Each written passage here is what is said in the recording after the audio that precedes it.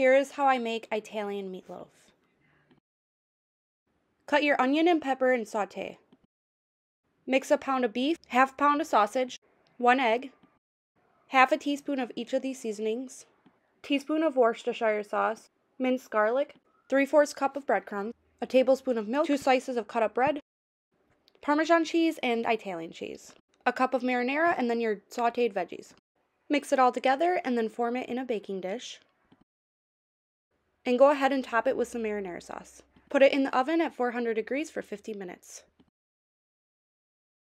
Go ahead and pull it out, top it with some more cheese and some basil, and put it back in for 10 minutes. And here we have a delicious Italian-style meatloaf.